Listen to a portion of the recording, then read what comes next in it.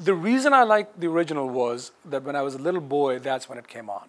And my fascination with it was mostly about the gadgets and the aliens and space and and all of that. So as a little boy, that's where you go. You're not going for the details or the or the meaning of things. You're just taking it at face value. Next Generation, by that time I was in college, and I loved it because it really dealt with some wonderful issues, but with the backdrop of the future. So we could remove ourselves from the present, but deal with certain issues of the present in the future.